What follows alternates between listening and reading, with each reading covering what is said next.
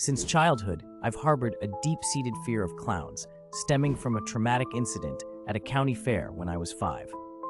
This phobia re-emerged on a chilly November evening that was supposed to be just another night. With my family occupied, my friend B suggested we hit the local fair. Eager for some company and entertainment, I was on board, anticipating a fun outing with B. As we wandered the fairgrounds, immersed in the vibrant atmosphere of games and rides, bursts of laughter and faint music occasionally lifted our spirits. But then, a clown with garish clothes and thick makeup, performing in silence with overstated actions, reignited my old fear.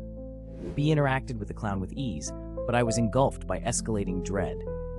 The clown's behavior felt more and more menacing, his smile seeming to conceal sinister intentions, which left me profoundly uneasy.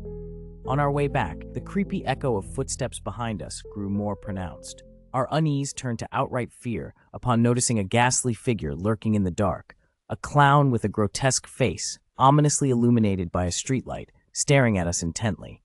Spooked, we quickened our pace.